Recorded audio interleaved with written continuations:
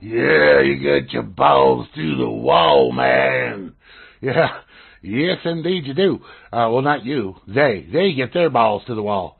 Because you are going to put their balls to the wall when you break your chains and stop that oppression which has been practiced against you.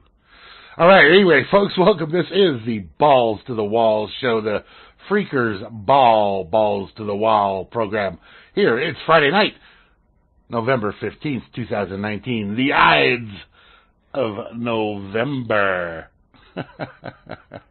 We're a few days past the full moon, and we are live right here on RealLibertyMedia.com on the Freakers Ball show page.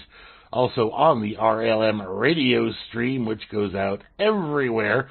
You can watch the video directly, if you like, on vaughn.live/RealLibertyMedia.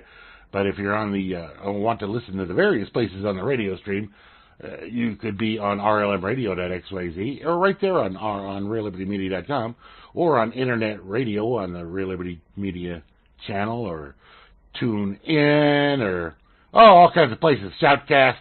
We're out there. So welcome to all the folks out there that may be tuned in, may be listening, or maybe not tuned in yet, or who knows. All right, so we'll just say hi to the folks at RealLiberty.org. Hi to the folks on Minds.com. I like the Minds. Minds is cool. The Twitter, all the Twitter followers of Barman_RLM on the Twitter. We got a lot of good fans and followers there on the Twitter. Yeah, some cool people, man. That's where a lot of cool folks hang out.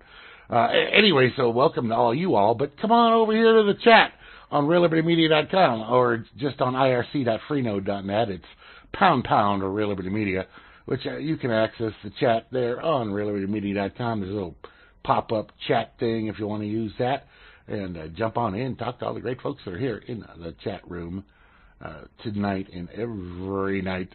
The actual live ones that I see hanging out are Mr. Hansel, J. Dredd. I do believe Meister Moosterbrow is tuned in. Probably the Miss Kate. Graham Z, maybe she did a show. Graham Z and Circle have done their new show twice now. It's a cool show. They've been doing it in Vinny's spot at 1 p.m. Eastern on Fridays. It's called Perspectums, and yeah, it's good stuff, man, let me tell you. So they did their show earlier today, and big news for Miss Graham Z. Yeah, she got married today. Yeah, she went downtown and got married. It was kind of like, like running an errand or something, I think. It was no big deal. Her and the farmer are now coupled legally. Not that they weren't already coupled, and minus the legally part, but yeah, they did that. So congratulations to her and to him. Probably more to him. I mean, she's a great gal, so I don't know him, but you got yourself a good one there. All right, so anyway, welcome to Beetle and the Barman and myself. And the Moosegurl is out on the town. She's watching a band tonight. I don't recall the name, but she shared a video with me of this band the other night, and the the lighting or something was off, and they looked like the Blue Man Group or a bunch of Smurfs up there on the stage. Yeah, it was a Bluegrass band. So Bluegrass, Blue People, the Bluegrass Man Group. I don't know.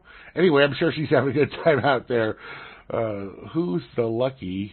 It's a man. You don't have to censor the gender of Grammy's beau. He's definitely a man. All I know is the farmer. She refers to him as the farmer. I don't know if that's his actual name or what, but it doesn't matter. It's her guy that she's been with for a while, and they finally did that legalized thing. So also we got Anti and Chalcedony and Echelon and Gramsy, the mighty Gramsy, the Java Doctor, Meister Moosterbrow, the Poopster and Prince, who did their show last night, the 10th episode of the Power Hour. Yes, Miss Kate is with us and Rome's and Vanna White. Vanna White's our one of our bots. She's a great bot. We got Mr. Vincent Easley, or Vin E, as he is colloquially known. The Weather Dork bot that tells you about the weather and also lets you know if one of the links you posted had previously, well, within the last 24 hours, been posted by somebody else. Some people find that a little annoying, but I find it kind of funny. Like, you're late on that story. Somebody already beat you to it. We have Phantom and Asmo2. CC66, the crypto coin boy. Dude, Choskura. I haven't seen Choskura talking in here in a while, but I'm okay with that. We got the lovely Miss Circle over there in Denmark. We got also Cyborg Noodle. And damn, Van Meter. Yeah, she's a good gal. I have secrets about her that I'm not going to tell you. We got Duh and Civ. Hey, Civ, how you doing, man? Frumpy 2, Frumpy Work 2. The Grommet JJ's over there in Scotland, the Pondergander. Pone Sauce, the Raptor McJesus face. Now, normally he's just Raptor Jesus, but apparently today he is a Raptor McJesus face. Sock, you awake, man? All right, Sock Puppet. Slim, Jim Flim, he's probably working right now. I think he does a second shift kind of deal. The Smart Ass Bot, the Holiest Roger of the Holiest Roger coin, and ZipX. Those are the folks that are listed here in the chat room. Yeah, that's all of us that are here. But there's other people that could be listening out there that we don't know about. I never had considered Hansel J. Dredd here is saying, at least if it's true, at least you'll never starve. It is true, and I never had a concern about Grammy starving because she is quite the industrious woman. She is not going to starve. She's a hard-working gal, and she gets stuff done. Let me tell you, she is a wonder. So yeah, once again, congrats to her on doing that thing. Not that I would ever want to do that thing, but she did. Oh man. Oh, if he really is a farmer. I assume he is. I don't know. Either way, she grows a hell of a garden every year, so whether he's a farmer or not, she is. So, yeah, there's that. What did I want to tell you about? Something I wanted to tell you about that was on my mind. Something that happened this week. Man, I tell you, the brain's a wonderful thing, but sometimes all the neurons don't fire in the order that I want them to. So to bring up the memories, to share them with you. But there was something I wanted to share with you about something that occurred this week. Well, damn, I can't remember it. No big deal. Anyway, I hope you all had a good week. Those of you that do the 8 to 5 Monday through Friday thing, hey, it's Friday night. Time to party. Time to kick the weekend into gear and have a good old time right here on RLM Radio, RealLibertyMedia.com. Or doing whatever you do, man. Man, woman, other, man, woman, and other. All right, there's no other. Not that I'm aware. I mean, there are probably some others, but I don't think any are here. I don't think we have any others in this particular place at this point in time. Could be, though. I mean, I don't know all these people personally, so there may be an other or two. Oh, and we have bots, too, so I guess a bot would be technically an other, or a neither. I think a bot is a neither, not an other. All right, you know what? I'm going to just go ahead and start some music here, and then I'll come back and we'll talk about some stuff, a variety of stuff that I have lined up to talk to you about on this wonderful Friday evening here in RLM land. Hopefully, what's going on here? What am I missing? Oh, That's what I'm missing. Nothing. I'm missing my brain. All right, this is a guy by the name of Gary Clark Jr. You may have heard of him around somewhere. Check him out.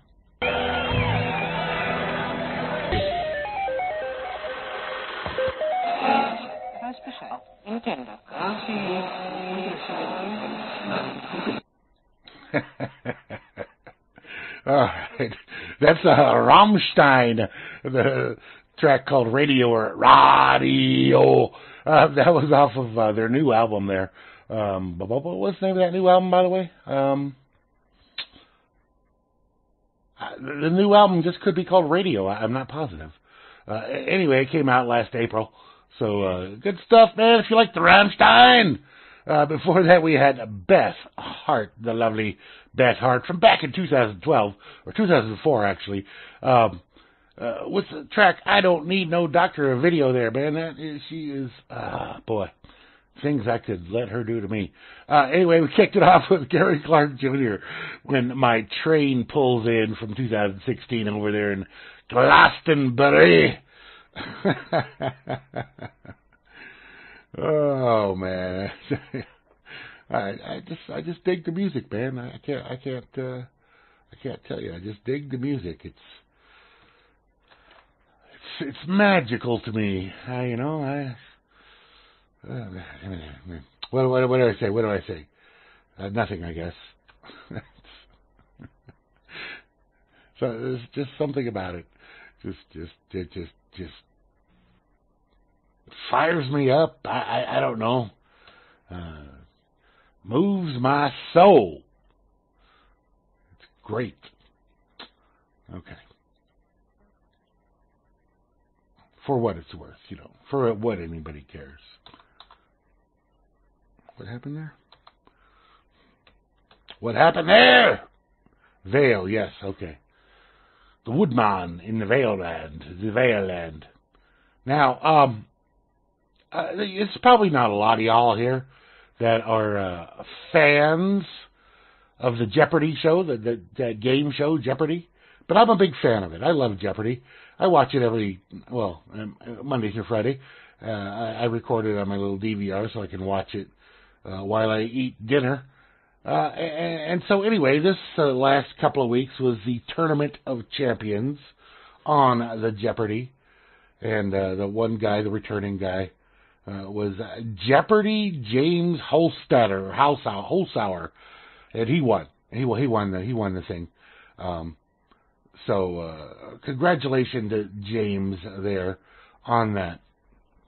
Now, for those of you that play the trivia here in the chat on Sundays while I'm playing the blues, you may have noticed, or I know many of you know, about a category called Before and After. Well, I don't know if it's going to be a regular thing or not, and I know that it won't matter too much to us here in the chat trivia because we have older questions. But they had a new category, Before, During, and After. So you had a whole other element involved there. A little interesting, kind of interesting stuff. Anyway, I bring the Jeopardy up because of this article that I came across over here on Yahoo. Alex Trebek doesn't think Donald Trump would fare well on an episode of Jeopardy. And Alex, I'm sure you're right. I can't imagine Trump on the Jeopardy. That would be hilarious. Anyway, in this article here, it says, in a newly published interview with Jeopardy's Alex Trebek, Vulture's David Marchese asks the game show's longtime show host how he thinks President Donald Trump would fare on the show.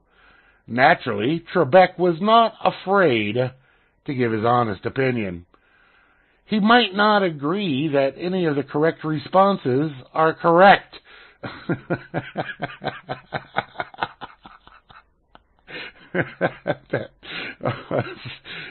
said Trebek, taking aim at the president's frequent dismissal of facts. In the hours since the interview, hit the internet on Monday morning, people have been zeroing in on Trebek's dig among a handful of other notable lines from the piece. So, he says, oh. Anyway, it's just funny. I don't know if you've ever seen any of the celebrity Jeopardy shows, but those guys tend not to be all that bright.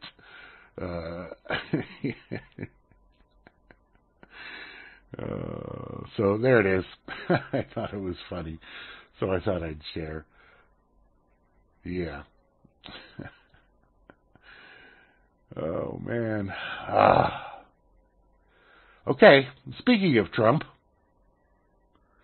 and dumb things done in Trump's name, I guess, I don't even know what to make of this, because it's not really, Trump had nothing to do with this, but this school did. Okay? Some kids at a high school, at a talent show kind of deal, and he makes a joke about Trump. And now the police are investigating this kid for telling a joke about Trump. The article doesn't go on to say what kind of jokes the kid said about Trump. But come on! It's a kid at a school, at a talent show, doing a funny bit, and you send the police in? The pig said, we're still doing interviews, speaking with students, learning what was said in the context of the comment. So some teenager, he makes fun. Somehow that's a cop deal. In North Carolina, Surry County Sheriff's Office is investigating the North Surry High School student for telling an anti-Trump joke during a school-sponsored improv show. Regrettably, the performance included an inappropriate joke about the president, the school explained in a statement. Like I said, it doesn't say what the joke was, or what the whole deal about the joke. And if it was something that was maybe against school rules, then the school should handle it. Maybe give them a detention or something. You don't call the fucking pigs on a kid telling a joke. I just, what the hell? I mean, I know it's, maybe in that state, Trump is a big deal. I don't know, but let's assume, let's assume this joke was told in a school in San Francisco. It would have been uproarious laughter. Uproarious laughter. There would have been no cops called in at all. The kid probably would have been given a prize of some sort, But I guess, being where the school is, North Carolina. I mean, I don't know. Is North Carolina like a huge, big red state? I don't keep track of those things. But either way, I just found it's like nuts. Why? How could you call the cops? I mean, I know that public schools are the school to prison pipeline system, but come on. All right. Now, I know that Trump's a little slightly on the maybe, well, he calls himself a stable genius, a very stable genius. But I don't know that many very stable geniuses that have spiritual advisors. But he does, apparently. And I think most presidents have had a spiritual advisor of some sort or the other. But his spiritual advisor, Trump's spiritual advisor, expels demons from the White House using the superior blood of Jesus. It's not even satire. I wish this was satire, but as far as I can tell, This site is not satire. This is absolutely accurate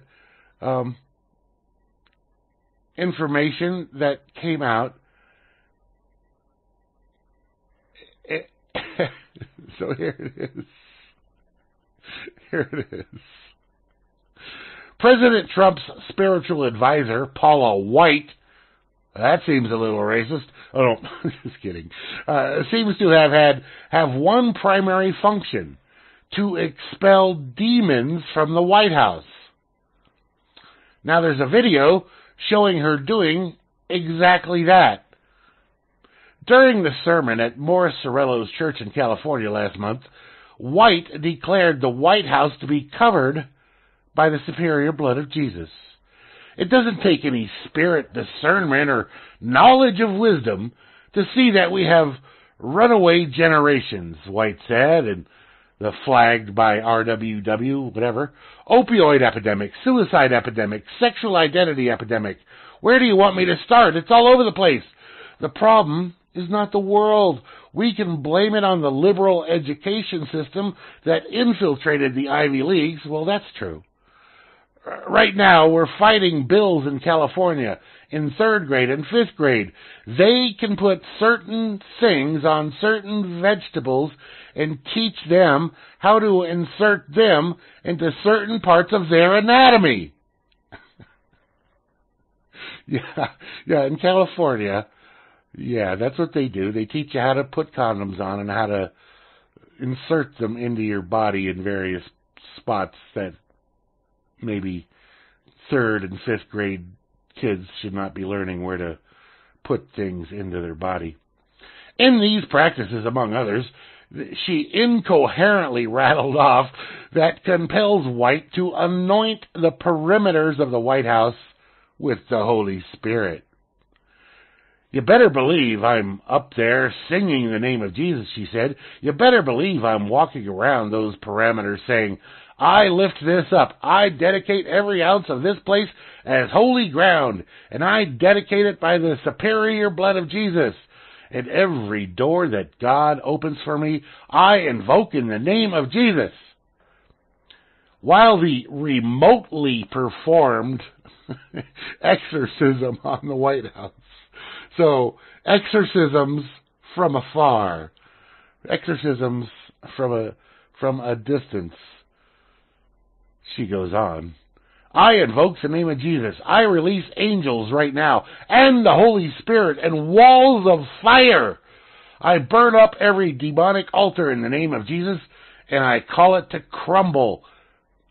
And any assignment by any principality, power, darkness, and wickedness against this nation, against other nations, is coming down.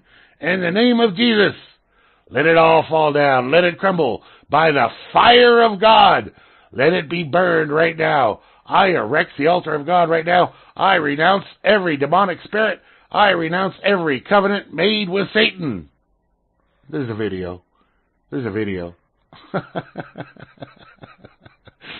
Paula White. So, yeah. Yeah.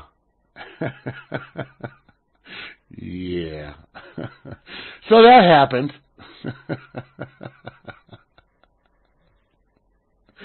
Oh, man, let me get my composure for a second. Oh, man. Okay. I know from personal and not so personal experience with the people that are listeners on RLM and Real Liberty Media, that a lot of you like to partake in the awesome weed. Yes, there are a lot of you that like to partake in the awesome weed. But apparently, there's a symptom that I was unaware of. A symptom, I say. that I had no clue. I've known hundreds, maybe thousands of people that smoke the weed. They love the weed. It's good stuff. But there's something I didn't know, and maybe one of you can tell me if this has ever happened to you, because what? Okay, listen up closely. And then if you're not unsure, pick up a mirror, because you're going to want to check it out for yourself to be sure. I know some of you out there listening right now are probably high on the weed. Police say people who smoke weed have green tongues. There's no scientific evidence. Yes, I could not make this up should I so desire. Police officers across the United States have used the observation as one of several signs to justify probable cause and to make arrests in criminal cases. In the early morning hours of May 2nd, 2018, Amanda Guimond was driving through York County, Pennsylvania, when the red and blue flashing lights came on. She was going more than 15 miles per hour over the speed limit. Oh, bad girl. The Northern York County Regional Office police officer immediately smelled marijuana coming from inside her vehicle.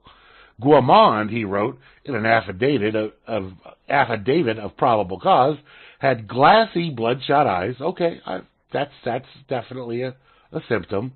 Lethargic speech. Yeah, not so much. That's more of a drunk thing. And a dazed and confused appearance. Dazed and confused appearance. Later, the police officer had a request for Guimond. Stick out your tongue. That's when he said he noticed that there was a green film on it.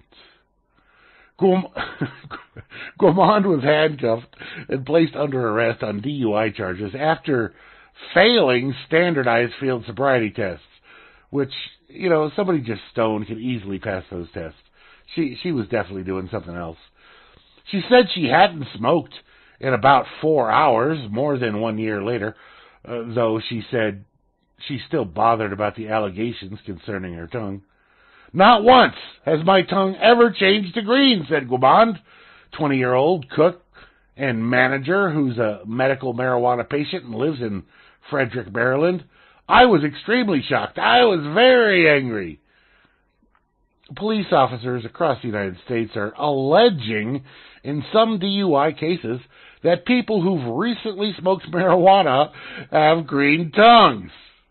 Maybe they were eating green eggs and ham. I don't know. Law enforcement is even told to look for a possible green coating in one specialized training program that's taught all over the world. But police can point to no scientific studies that show that marijuana causes someone's tongue to turn green. Yet for decades, they've used the observation as one of several signs to justify probable cause to make arrests in criminal cases.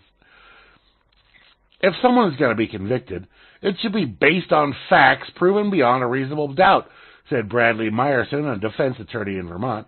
Green tongue has nothing to do with marijuana ingestion, let alone impairment. You green-tongued bastards!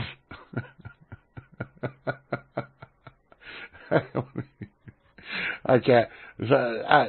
No, it doesn't happen. It does not happen. Come on, man. I smoked weed I'd still smoke it if I had some, but I smoked weed for decades. And no, my tongue never turned green. Not once. Not a single time. This is crazy nonsense. It's like they're just making shit up, I don't know. Oh, God. All right. Let's play some more music. We'll come back to some of this other crazy stuff on the next go-around here. But you green-tongued bastards! What am I doing? Get off that page. Excuse me. All right, we're going to kick it off with a couple of classic old guys doing a track here for y'all. So enjoy.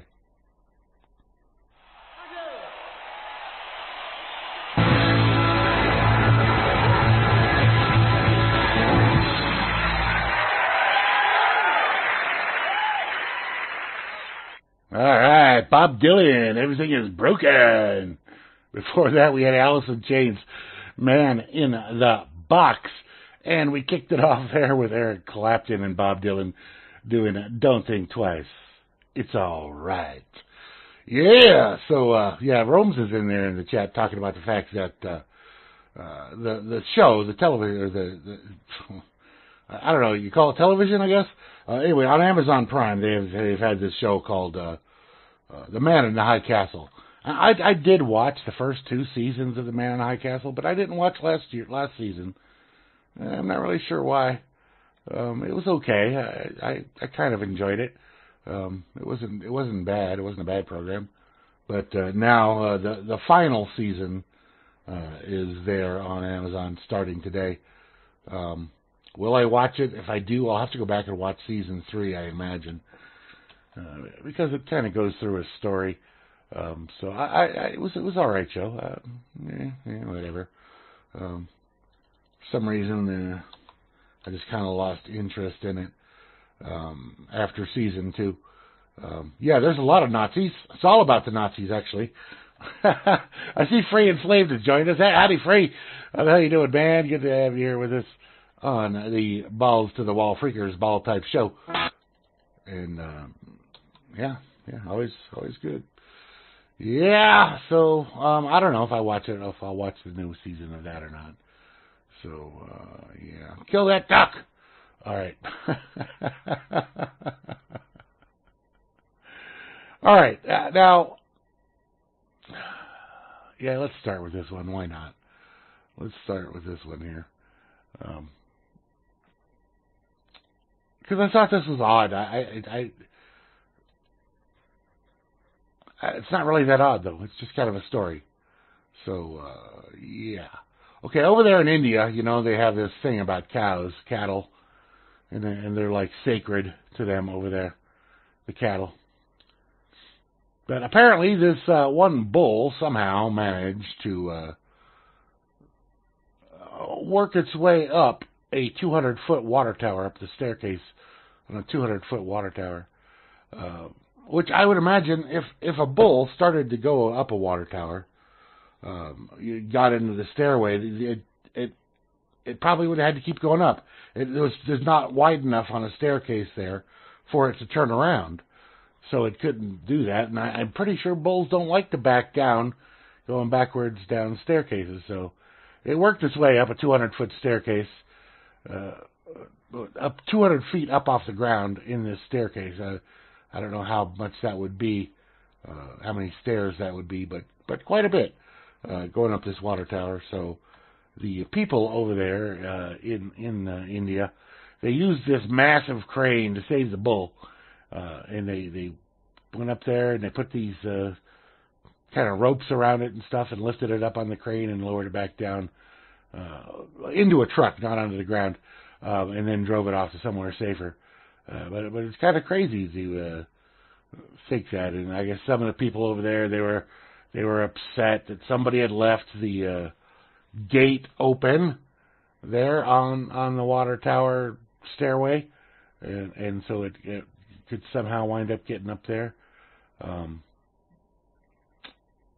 these guys, I guess they were all volunteers. They went up there to save this bull.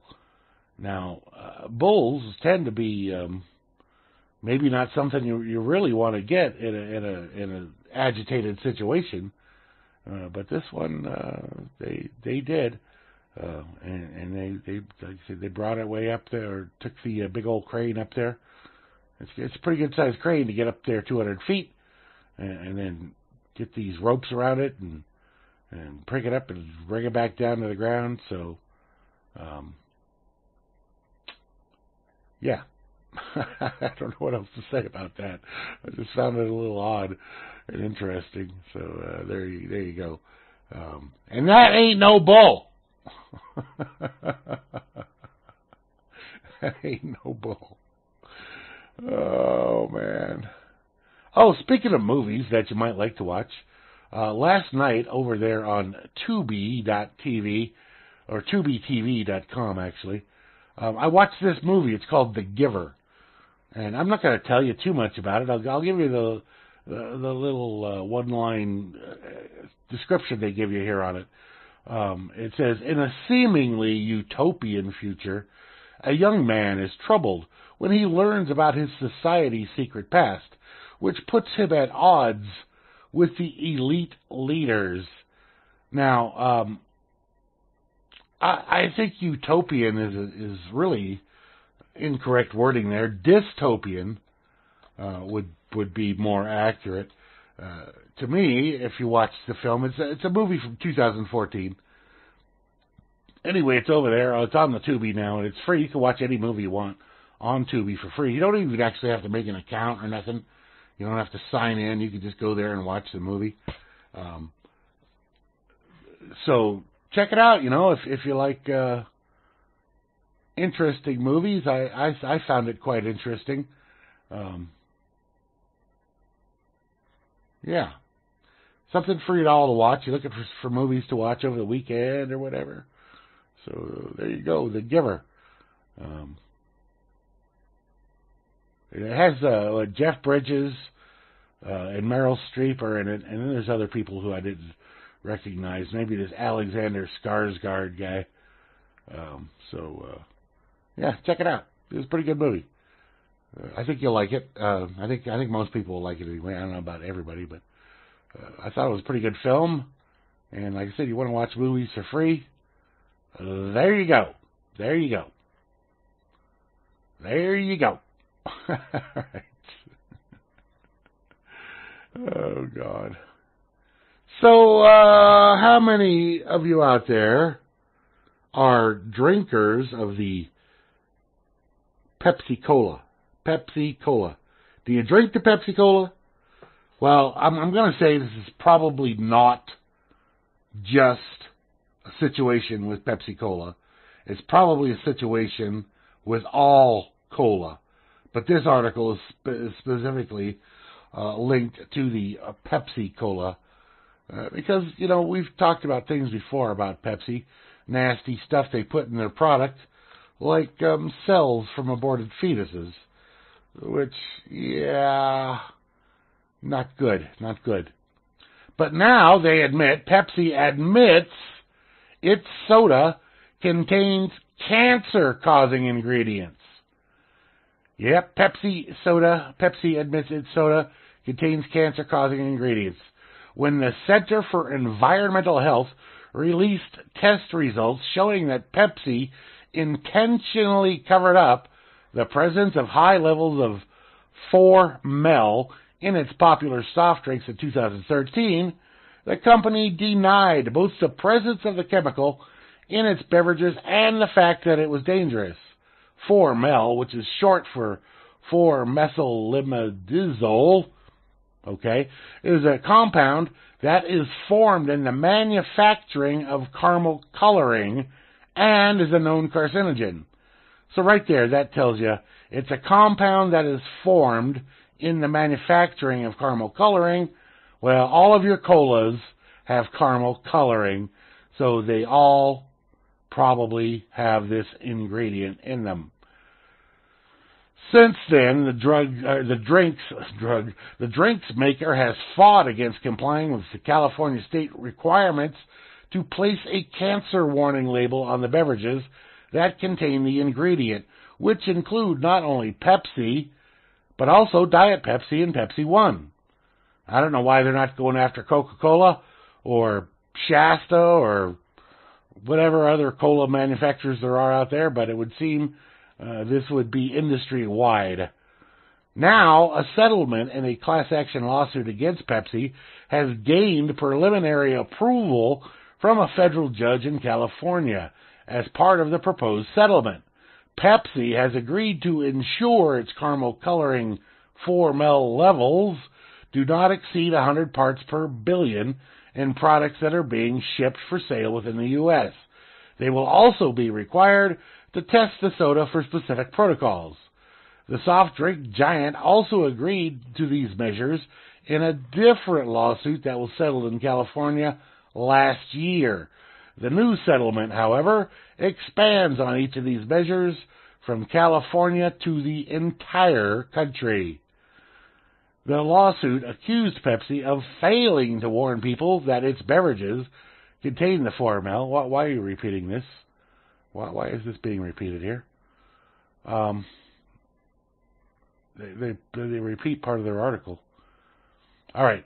Citing a 2013 Mintel and Leatherhead food research report, Consumer Report said that caramel coloring is the world's most widely used for food coloring.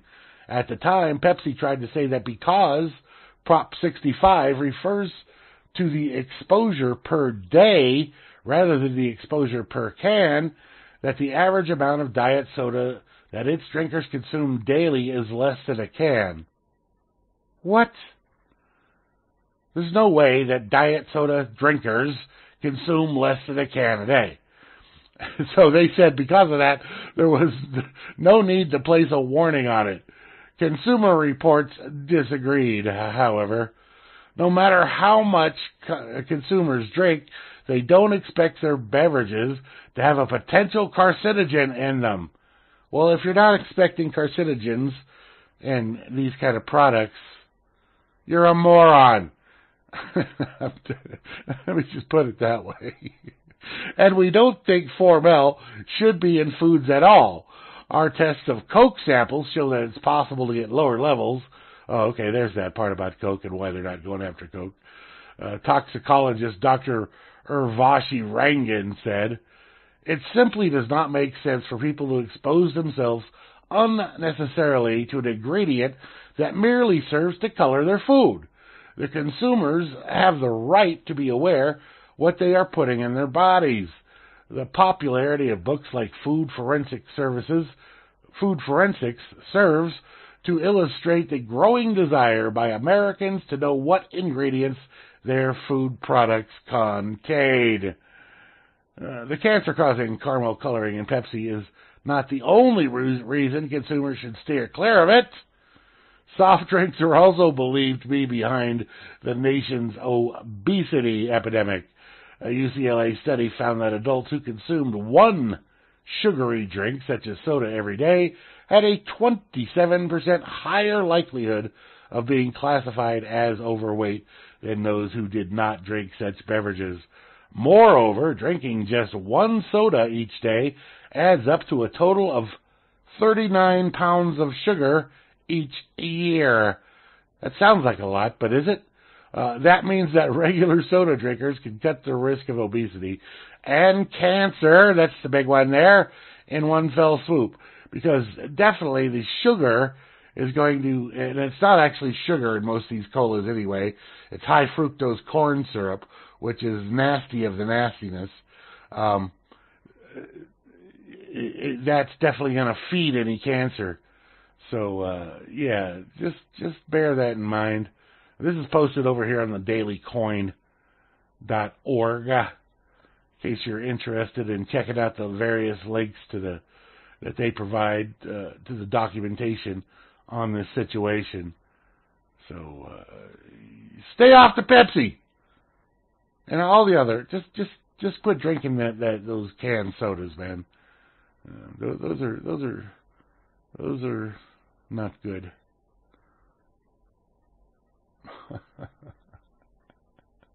All right, I kind of like this next one, just because, well, I think it's a great thing, and I would imagine most of the patrons at that particular restaurant, food establishment, I don't know, do you call fast food places restaurants? I guess you do.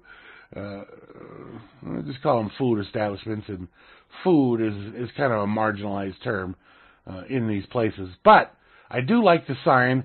I do like what they've done here. So Arbys posts a sign saying, "Only well-behaved children are welcome." This is at a Arbys in Minnesota. So apparently it says they cooked up some controversy when it recently posted the sign on the store saying only well-behaved children are welcome. Christine Hemsworth visited the sandwich chain in Elk River with her 3 kids, with 3 of her kids. Doesn't say how many kids she's got altogether. All right, one of whom is a toddler. October 6th, when she spotted the offensive sign. What's offensive about saying, if your kids are little brats, we don't want them here?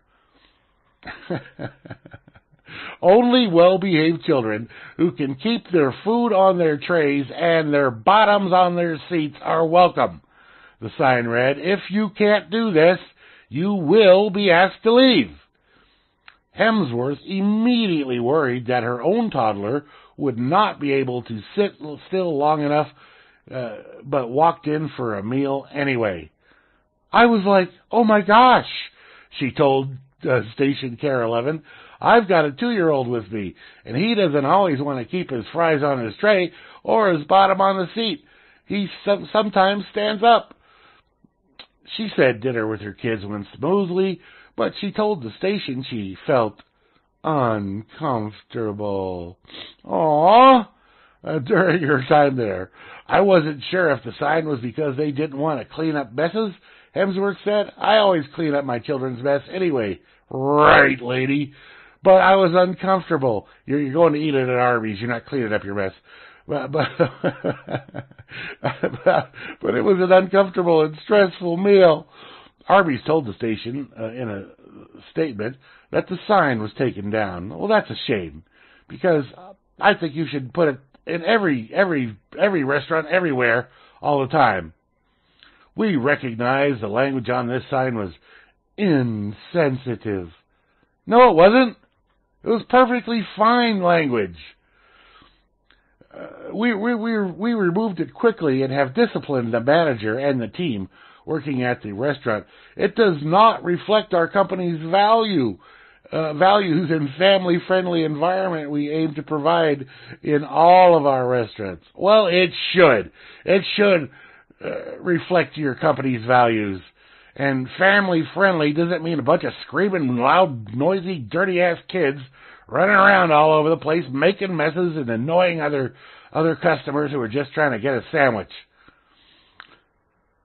Care 11 posted the story about the sign to Facebook, where several commenters sided with the restaurant, arguing that little ones should not be allowed to run amok. Fucking A right. They should not. I think this should be the norm, one commenter said. People have expectations, and one of them is to eat in a non-chaotic environment. I love children, but I'm not too crazy about parents that don't educate them concerning proper behavior. I understand children can act out and have meltdowns, but that is when adults take control and take the child or children out of the place so others can eat their meal in peace. But another poked fun at the fact that it was an Arbys that posted the sign. Yep, when I want to have a pleasant and quiet sit-down meal with my family, I immediately consider Arbys, the commenter said. No, you don't, because you got these parents that are just terrible and with terrible kids. And Hemsworth said that she had visited Elk River's location several times before and never seen such a message. Oh, I was shocked to find a sign like that, she said. It was a fast food restaurant. It's not something that, with white tablecloths, would that make a difference? What if they were checkered tablecloths? What if there's no tablecloths? Is that it's supposed to be family-oriented. Yeah, well, family-oriented, like I said, does not mean your kids are allowed to just run rampant through the place screaming and making a mess. Annoying people.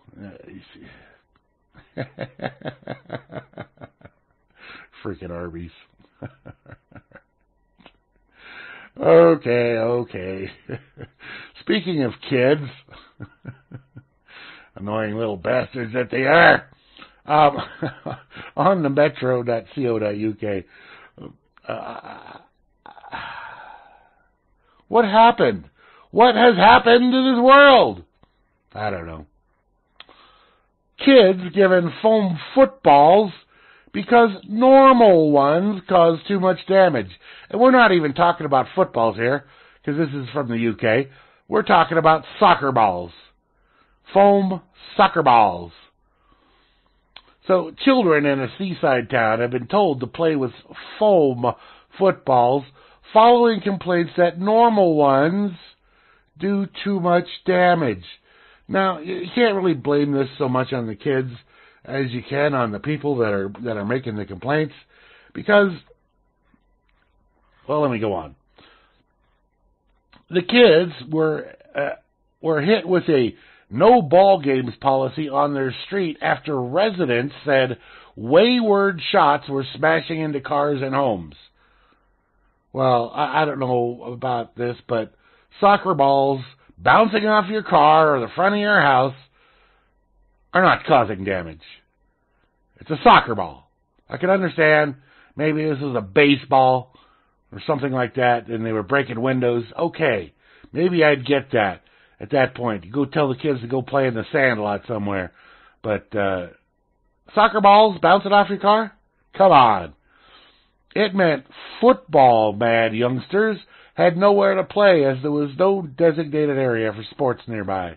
But children at the Hawk Close in Neckaway, Cornwall, have now been given special foam footballs so they can carry on playing.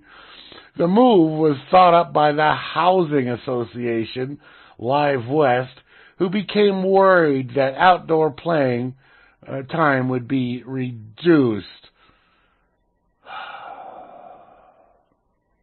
Community connector Mai Evans said that we wanted to see if we could find a practical solution to the safety issues of footballs, safety issues of soccer balls.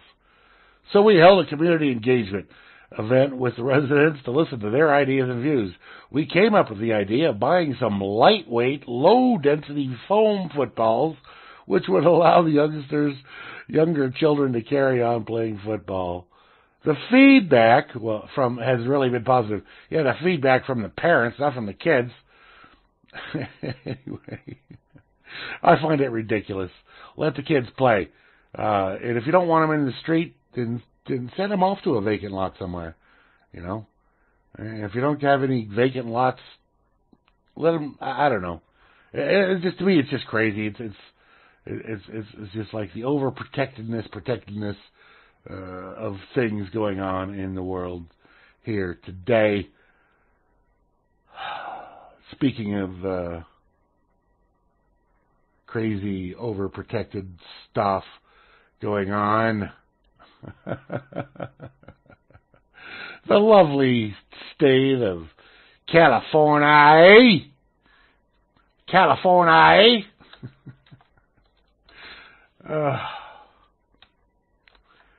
I'm sure Greta loves this, so, by the way. I'm sure Greta is just all over this, saying, that's right, you got to put a stop to this. What about my future? You've stolen my childhood. All right. On Breitbart.com, California cities ban gas stove hookups. Wait for it. Wait for it. To fight global warming.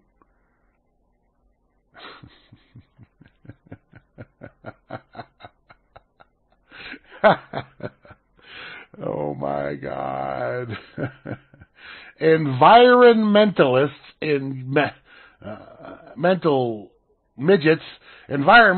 midgets in California are willing to let the state dictate how they cook in their own kitchens in an attempt to save the planet. 13 cities and 1 county in California have placed zoning codes encouraging or requiring all electric new construction. Now remember, this is California.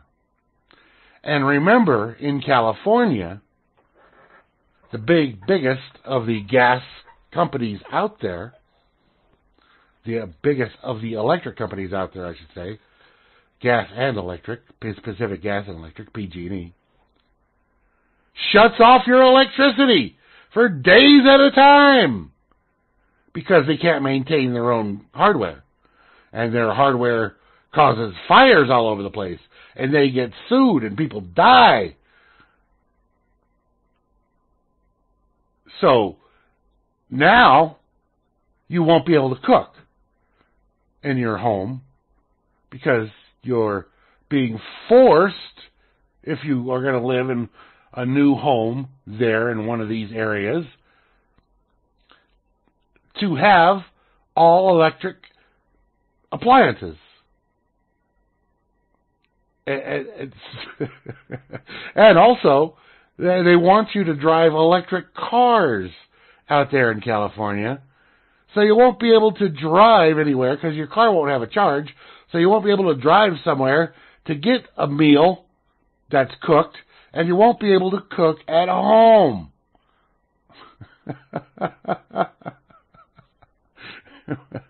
Whenever the gas and electric company decides, oh, we got to shut your power off for a week or so, no worries. Don't you worry about. Hey, Vinny, how you doing, man? Vinny has the PG&E master key. Sweet. Oh God. Now, I currently, the house that I moved into here, that I live in here, was pretty much, it's all electric. I do now have an external gas heater, central heater unit outside. But the gas line only comes to the outside of the house and stops there. I could have it run to the kitchen and put a gas stove in, which I'd like to probably, but that's a lot of money and whatever. So I'm not going to do that probably, unless somebody inherits me a bunch of money. Is that the right word for it? Anyway, so, and when I say a bunch of money, I mean a bunch of money, which is unlikely to happen because I don't know anybody with a bunch of money. Anyway, but cooking on a gas stove, which is much nicer, much nicer. Because the control of the flame, it's a better way of cooking than on an electric stove. I do fine on an electric stove, but the gas is just a better way of cooking.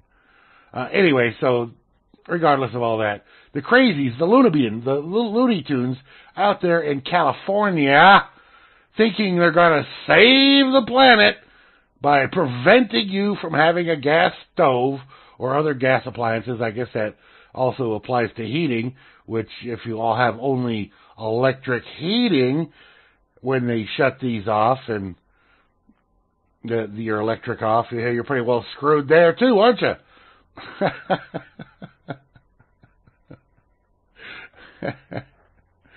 Oh, man. I'm going to say all the people that are probably going to be running generators are probably going to be creating a lot more CO2 because that's what they somehow believe is a greenhouse gas, which of course it's not. That's a massive lie. But those people, there's going to be tons of people running generators. So because the gas electric company's shutting off all the power all the time, and they're going to need to be able to charge their cars, and they're going to need to be able to cook and keep food in their refrigerators and all that other kind of stuff that you need to do with electricity, because you just have to. You need it. Especially whatever. It's like they're trying to get people to just leave California, which I voluntarily did. Like I said, 15 years ago, I got the hell out of there. And for me, it was just the fact there was too many people there. It kept getting more and more crowded all the time, and I was like, yeah, I'm done here. I'm out. I'm leaving. I'm done with your shit. So anyway, they somehow think that stopping you from having a gas stove or a gas furnace is going to save the planet, prevent the climate change. It's frickin' loony. Oh, man. Yeah. All right, so there's that for you. Let's play some more music.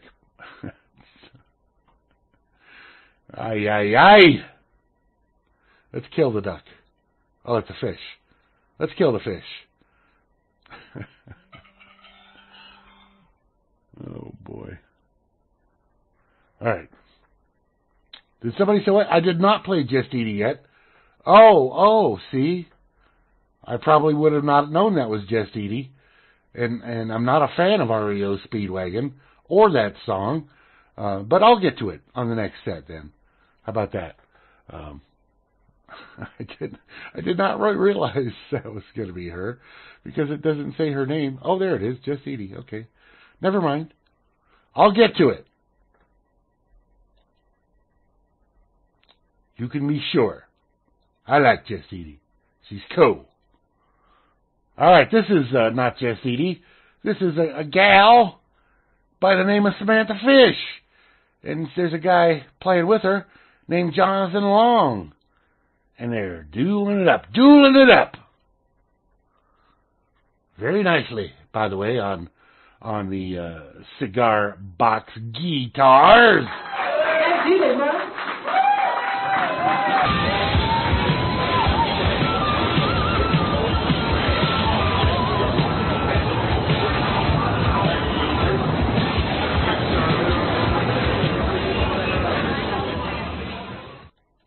Ooh, smoking.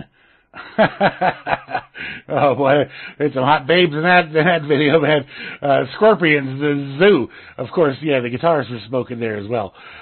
Speaking of smoking guitars, just before that, Greta Van Fleet with Edge of Darkness. Yes, oh yes, more smoking guitars. Kicked it off there with Samantha Fish, a little cigar box duel with Jonathan Long doing Shake 'Em On Down. Woo, smoking. Let me tell you. But yeah, that last video, there was some, there was some babes in there. Sorry for any of you that are offended by good-looking babes. In more ways than one, I should say.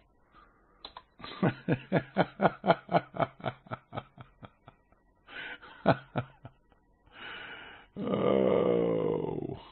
I mean, how could you be offended by a good-looking babe? That's what I want to know. Because, I'm missing something.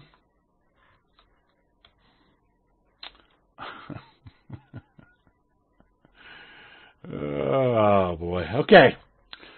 Earlier this week, a couple of days ago, I guess, there was a little hubbub brought up about this communication application that I like to use and we like to use here at Real Liberty Media.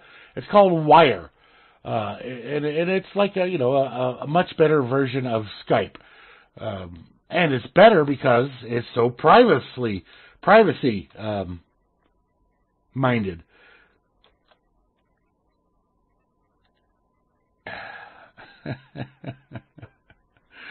Anyway, so there was a thing that happened, I guess apparently a couple of years ago.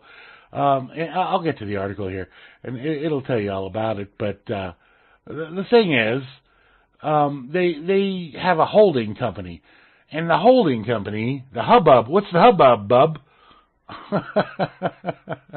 I'll get to that right here, right now. Okay, this is on TechCrunch. Prince brought this up the other day in the chat. He asked me if I knew about this. I didn't know about it. But let me just say, his concerns were misdirected, unfounded. Not unfounded necessarily, because the holding company, this whole thing was in Switzerland. And they got this holding company now that has moved to the United States. I'll get to the article here, and I'll tell you about it. Like I said, this is on TechCrunch.com, and it's very important, at least to me, and to, I think, probably others here at Real Liberty Media, because it is our primary communication application at this point in time. So here it is. Messaging app Wire confirms $8.2 million raised, responds to privacy concerns after moving the holding company to the United States. Okay? We all know that if there's a company of this type, of pretty much any type, that's in the United States, they're subject to all kinds of nastiness from the government forces, from the alphabet agencies, the NSA, CIA, the FBI, all of them that want to poke their nose into everybody's business, regardless of what they're doing. But not with Wire. Now, okay, here it is.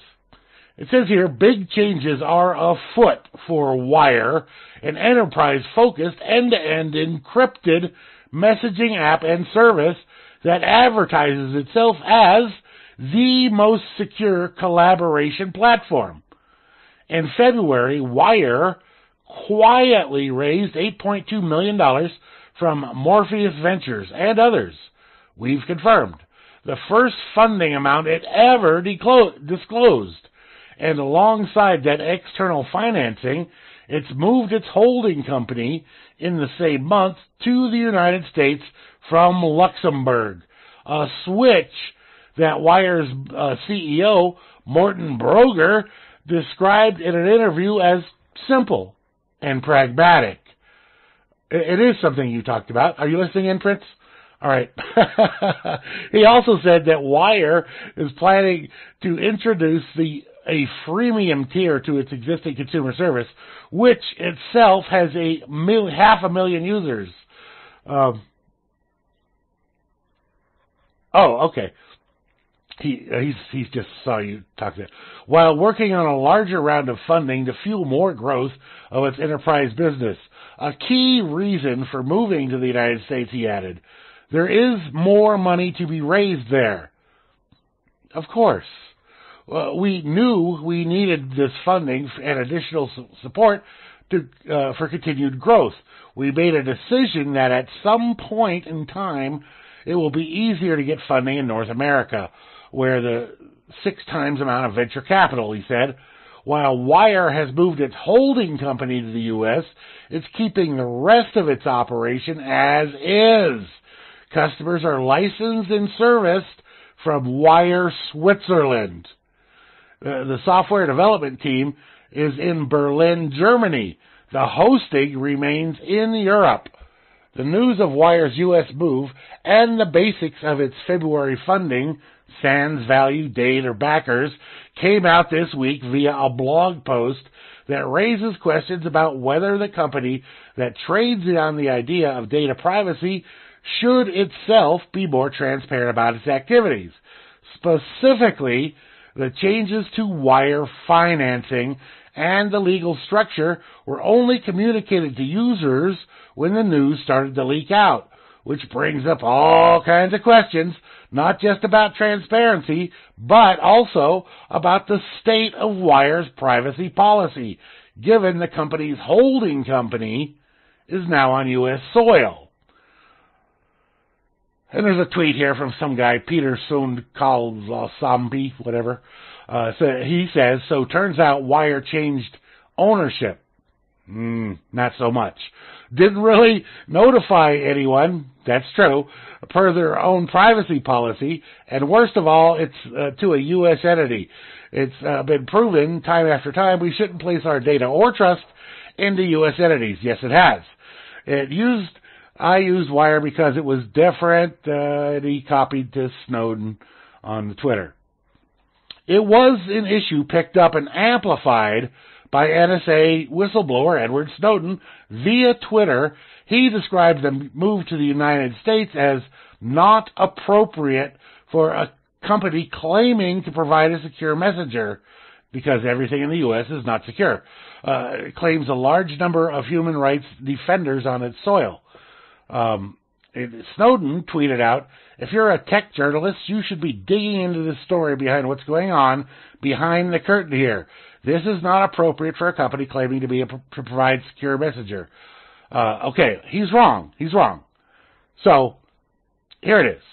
There was no change in control. The company has not been taken over or given off to somebody else. They just raised some capital.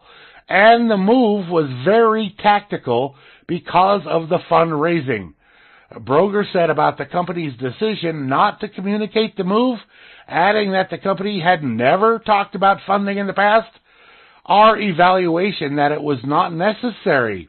Was it right or wrong? I don't know. The other key question is whether Wire's shift to the United States puts users' data at risk. A question Broger claims is straightforward to answer. We're in Switzerland, which has the best privacy laws in the world. It's subject to Europe's General Data Protection Regulation Framework, the GDPR, on top of its own local laws. And Wire now belongs to a new group holding, but there is no change in control.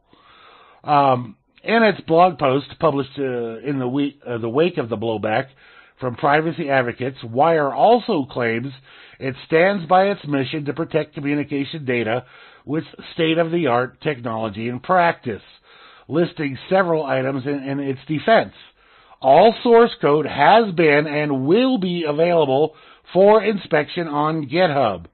All communication through Wire is secured with end-to-end encryption, messages, conference calls, files. The decryption keys, this is a very key thing, the decryption keys for everything you do on Wire are only stored on user devices, not on Wire's servers.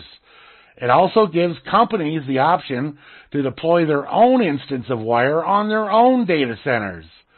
Wire has started working on a federated protocol to connect on-premise installations to make messaging collaboration more ubiquitous.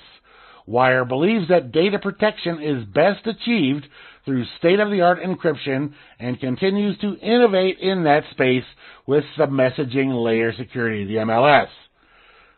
But where data privacy and U.S. laws are concerned, it's complicated. Snowden famously leaked scores of classified documents disclosing the extent of United States government mass surveillance back in 2013, including how data harvesting was embedded in U.S. messaging and technology platforms. 6 years on, the political and legal ramifications of that disclosure are still playing out, with a key judgment pending from Europe's top court, which could yet unseat the current data transfer arrangement between the EU and the ES. It goes on to talk. It's a little convoluted here because it says privacy versus security. Security is privacy. Privacy is security. But whatever. Wire launched at a time when interest in the messaging app was at high watermark. The company made its debut in the middle of February 2014, and was only 1 week later that Facebook acquired WhatsApp for $19 billion. We described Wire's primary selling point at the time as a re-imaging of how communication tools like Skype should operate had it been built today rather than in 2003. That meant encryption and privacy protection, but also better audio tools and better file compression and more. It was a pitch that seemed especially compelling considering the background of the company.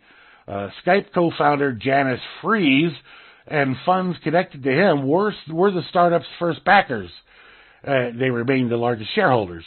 Wire was co-founded by Skype alums Jonathan Christensen and Alan Durek. Durek is no longer, Christensen's no longer with the company, and Durek is the CTO. Even as new investor Morpheus has Skype roots.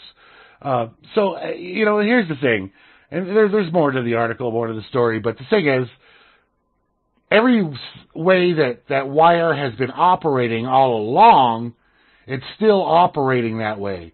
It got money for investment and growth from this Morpheus Ventures company, which is a U.S.-based entity, and so they moved the holding company, but not the operations, to the U.S.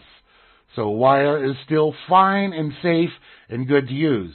And additionally, I tested out several other free open source secure apps as maybe a possible replacement to Wire. And none of them were up to par. They all, I kind of like Jammy, JAMI, which is nice, but the application uses a lot of your system resources.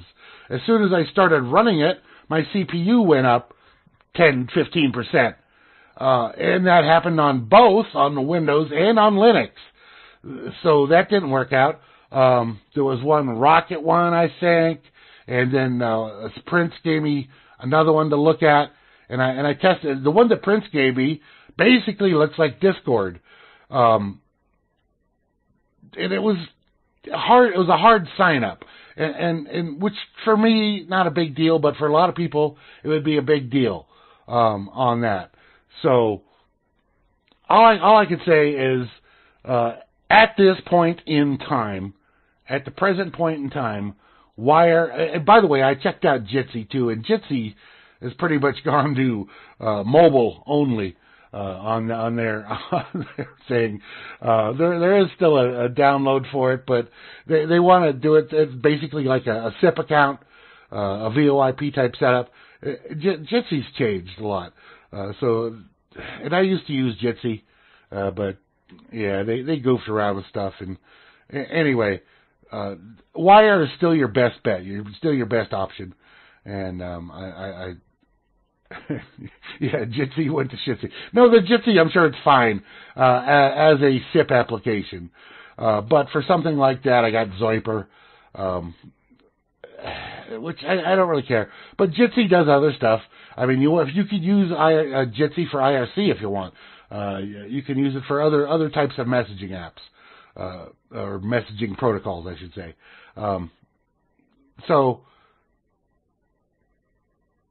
Yeah, Hal should get wired. That would be great if he did. Anyway, whatever. I investigated a lot of different programs. I spent a lot of time on it, looking through different things. And some of them are nice and, fine, but I forget the one. I kept on, it wouldn't connect, and then it would connect, and then it was really slow. And they kept on trying to push you to buy your own server. And it's like, I never had anything like that with Wire. Wire's been solid. It's been good. And I'm happy with it. And you barely even know you got it on your system, So to me, it's great. So I'm going to stick with it. Hopefully other people do as well, because from all I've seen, all I read, it's the right way to go. Okay, enough on that. Oh boy. All right, YouTube. YouTube's a whole different problem. Now I don't know how this is going to wind up for us here at RLM, because YouTube put this thing out, this new policy out. And part of the new policy is YouTube can delete your account if you're not commercially viable. Whatever that means. Whatever the fuck that means. Commercially viable. Alright? The internet's biggest video hosting site can delete your account if your use of its service is no longer deemed commercially viable. YouTube posted a terms of service update of policies to take effect on December 10th. So it's not quite in effect yet, but that's coming up soon. So one of the new rules stated that YouTube may terminate your access or your Google account's access to all or part of the service if YouTube believes in its sole discretion that provisions of the service to you is no longer commercially viable. As Mashable summarized in its coverage, in its most basic terms, if YouTube isn't making money off of you, the company can delete your account. The terms of service update quickly noted shortly thereafter that if you believe your Google account has been terminated in error, you can appeal using a form that will never be looked at by anybody ever, but it'll make you feel better filling out the form. With that in mind, can YouTube be trusted with its appeal process? No, it's never been able to be trusted with its appeal process. What about with creators' money? I don't know. I don't get any money off YouTube, so it doesn't really matter. But I assume that Real Liberty Media on YouTube is probably not a commercially viable entity. All right, let's play a couple tracks here, and we'll come back. Oh God, yeah.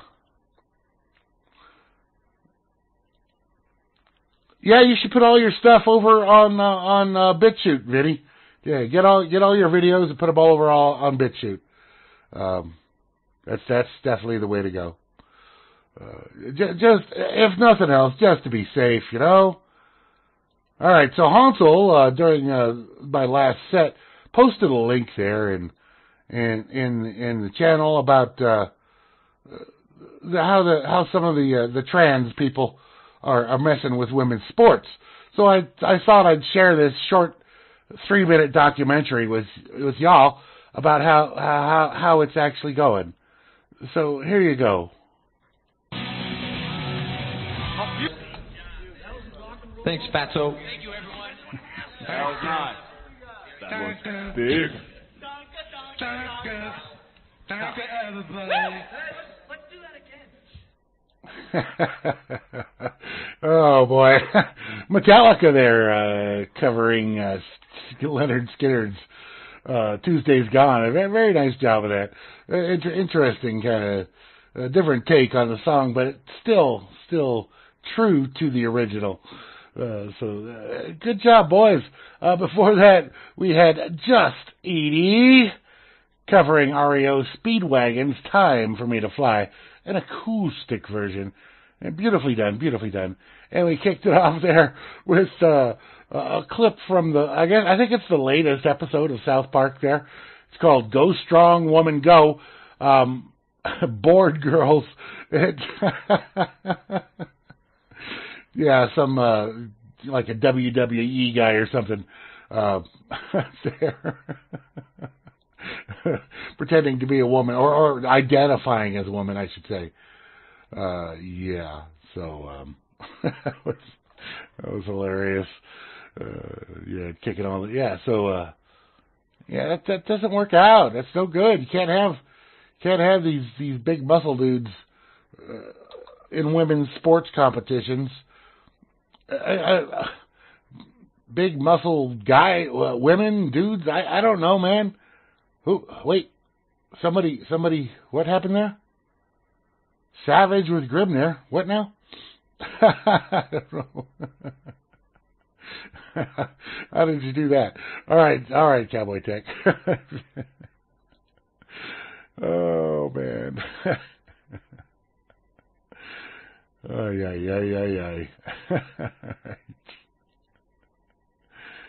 All right. Well, you.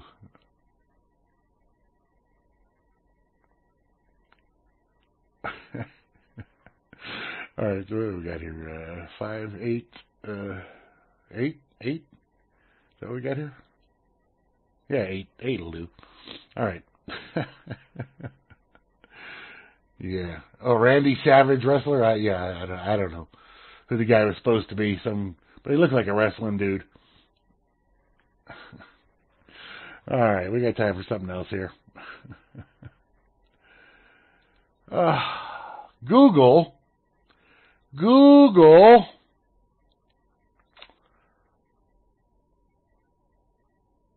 is doing medical stuff.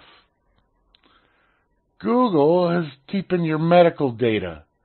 Google has 50 million people's medical records. And Google says, you can trust us. Yeah. How many times has Google data been leaked all over the place? Huh?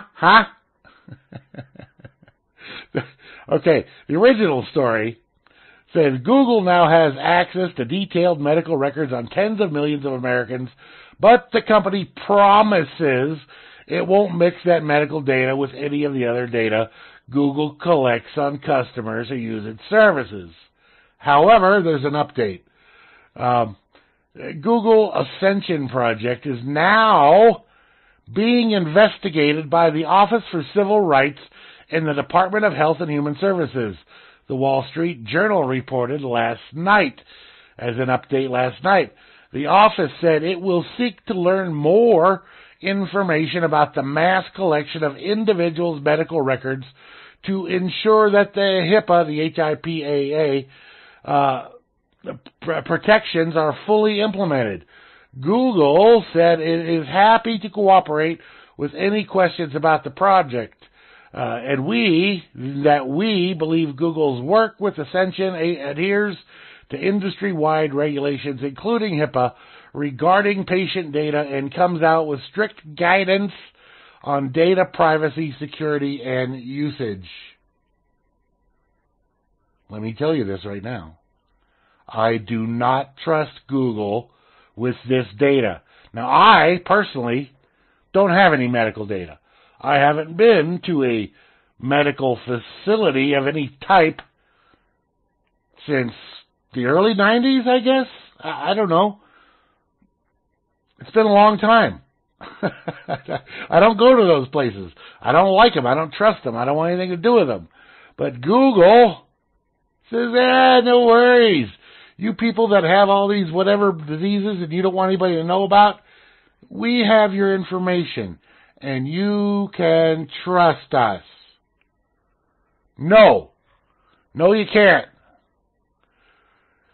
Google provided this statement yesterday, shortly after the Wall Street Journal reported that Google is partnering with Ascension, the country's second largest healthcare system, on a project to collect and crunch the detailed personal health information of millions of people across 21 states. To be clear, under this arrangement, Ascension's data cannot be used for any other purpose than providing these services we're offering under the agreement. And patient data cannot and will not be combined with Google consumer data, according to Google in a blog post. That would mean Google won't use the medical data to target advertisements at users of Google services. I'm just going to say right now, they're liars. I don't trust them. I don't believe them. I ain't buying their story. They can go straight to hell. And if you want to go ahead and trust Google with your stuff, I don't know how you prevent it. I mean, if they've already got the data of 50 million people. Ugh. All right. All right. Well, we got to do. I got to do the last set here. We. I always say we. Moosegurl's not here. All right. Now, the last set, we played Metallica doing a track by Leonard Skinner, Tuesday's Gone. This track is by Steven Seagulls doing a Metallica track. Sad but true.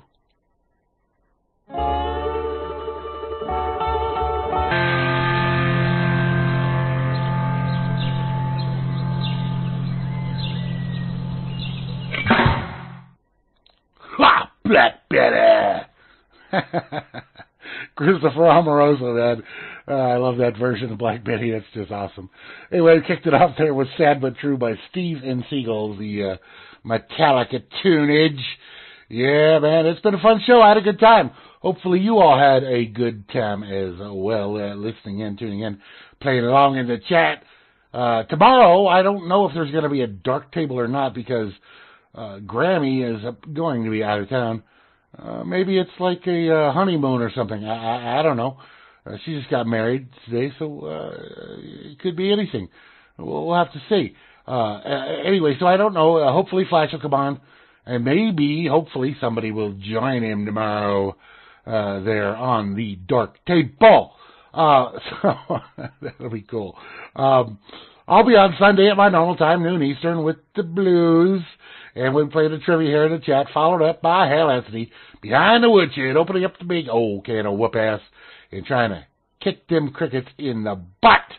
So I'll be on again Monday evening at 7 p.m. Eastern. Grim Leftovers. Tune in for that.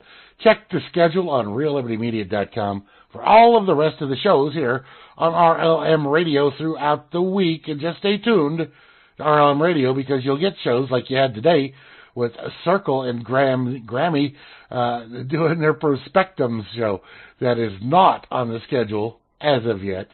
So we'll see. And other shows will be popping up. Y'all have yourselves a great weekend. Love y'all. Really. Seriously. Yeah. Every single last one of you. Even those people that I can't stand. Peace.